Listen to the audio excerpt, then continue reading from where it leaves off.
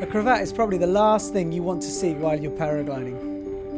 They're generally caused by a violent dive forwards and sideways, folding the wingtip into the centre and getting caught in the tip lines. Or also by a messy stall release, where the glider's released whilst the wingtips are still in front. I'm going to show you a full stall with a sport glider, which is high aspect ratio, a little bit racier, and there's a higher chance of it cravating. And that's what I want to do. I want to get it into a cravat so that I can show you how to get out of it. So we'll just stall it. Okay, back I go.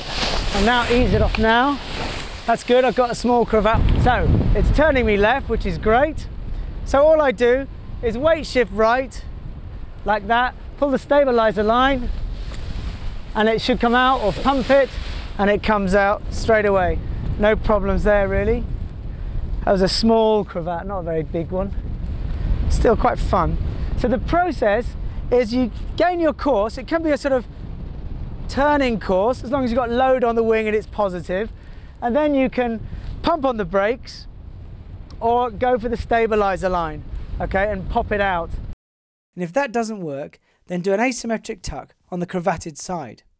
That normally relieves the pressure and allows you to pump the cravat out. And if that doesn't work, obviously you stall it out. But it's good, once you're in a 360, smooth, you've got the opposite brake on, you're controlling it, you can actually, whilst you've got the pressure on, pull the stabilizer line as well. And because you've got the pressure, it tugs it out and it comes straight out. I've still got a cravat there, look. I've still got a cravat on my right, I didn't look at it. So let's see, I'm going to do a stabilizer tug, which is pulling on the loose lines. And it should come out, no, nearly. And it's straight out. Okay, so we pull the stabilizer line and it pulls straight out. That's what you do. See, the glider is so beautifully calm, I didn't even know.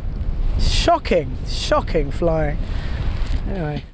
So you can see how a minor cravat needn't disturb your flight.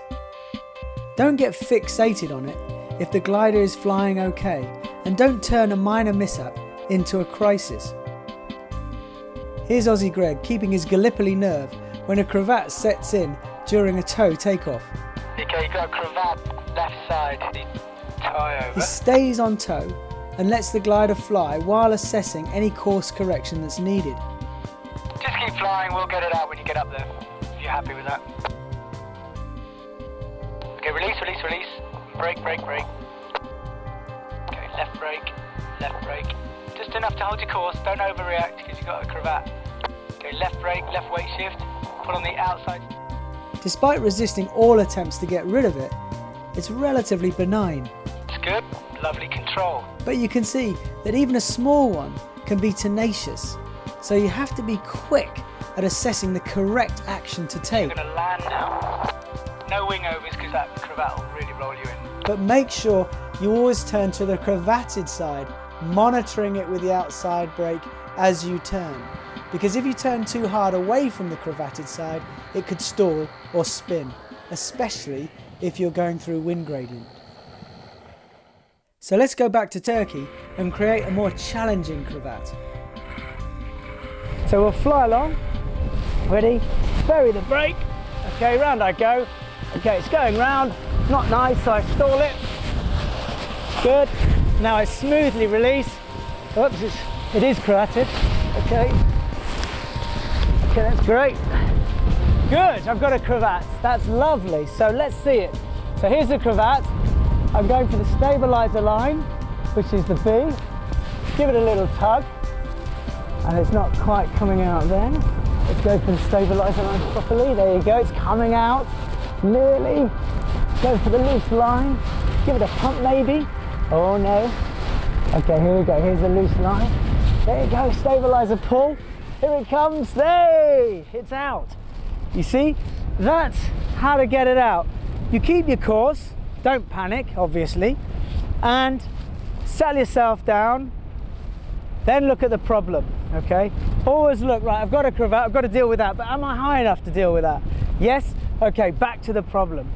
And so you start pulling the stabilizer line, give it a good tug, or any loose line. If you don't know where it is, just pull any loose line and it should come out.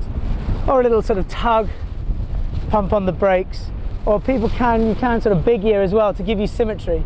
If you feel as though the cravat's turning you a lot, then pulling both big gears on can often make you symmetric and then help you get the cravat out. There's lots of techniques, but stabilizer on's normally quite good.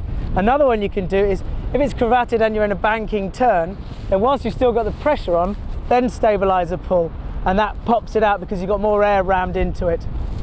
So that's a good one too. So that was a medium hard cravat. Now look at an even bigger cravat.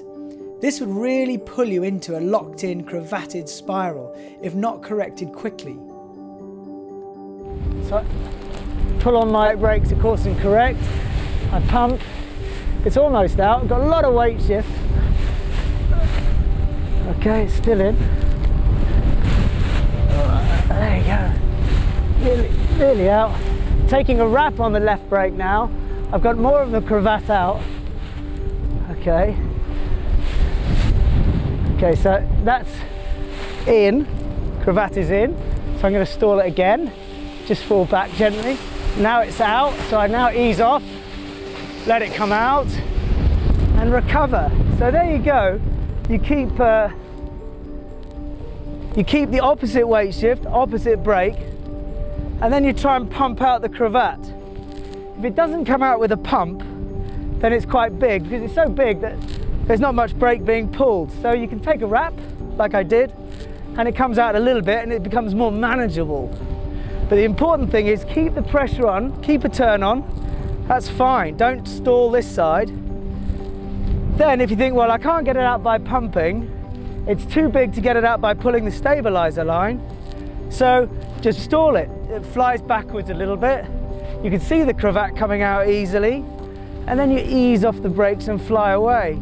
So that's a nicer way. And you can see that with higher end gliders, that's the best way to get it out. You don't need to fully stall it, you just need to fly it backwards, clear the cravat, ease off the brakes and fly away. Always be quick to nip a cravat in the bud, because they can come in with very violent dynamic forces, and it's vital that you match your recovery to suit that force and get the glider back to pilotable flight as soon as possible.